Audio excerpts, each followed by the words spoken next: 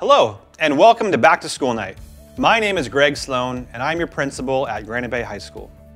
It's an honor to be here with you and to serve our students, staff, and community. We hope you enjoy the evening of meeting our teachers and seeing the campus your students have or will become familiar with. We kicked off school last week with senior sunrise at 6 a.m., a teacher parade, and a fantastic all-school rally with class dances and a spirited staff dance. We're excited for the events and activities this year that will support student learning and engagement. Let me introduce our assistant principals and some of their areas of attention. Mr. Pichon is over seniors and activities. Ms. Wetland will be working with sophomores and our athletics. Ms. Bushman, juniors, special education and attendance. And Mr. Griffin, freshmen and our counseling staff. Let's take another moment to show you our mission statement at Granite Bay High School. This summarizes the expectations and the standard we set for ourselves each year. It is our commitment to families and the community that we so appreciate. Students should have taken their pictures by now and have the ability to use digital IDs. Anyone desiring a physical ID card may pick theirs up at Student Services.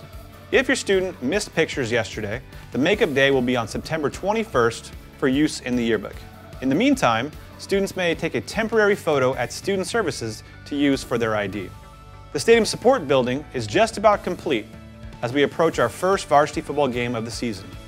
And we're excited to be able to provide better amenities for our fans for stadium events for years to come.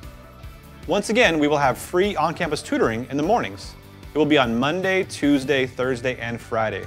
Available in the subjects English, Spanish, French, Math, and Science. Students should ask their teacher for schedules and details, or they can contact Ms. McCann for more information. Granite Bay prides itself on its culture. It's one of high activity and involvement. It's what generates the school spirit and sets us apart. So how do students get involved? One way is through the performing arts classes, both learning in them and seeing the great shows they put on at Granite Bay. We have many school dances throughout the year. First one will be the Decades Dance on Friday, September 1st. Fall sports have already begun, and whether your student participates or roots on their classmates, they will not be disappointed. On September 14th and 15th, we will have our Club Rush, where students will be able to see and then join the huge variety of student organizations Granite Bay has to offer.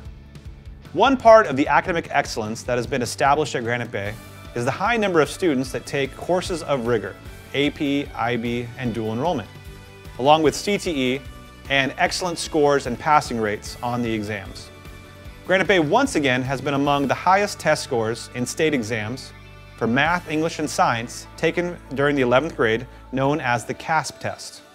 And we have counselors that provide grade-level lessons in the classrooms and can help our students to be informed about specific programs offered here at Granite Bay. The College and Career Center is also available from Ms. McKinney.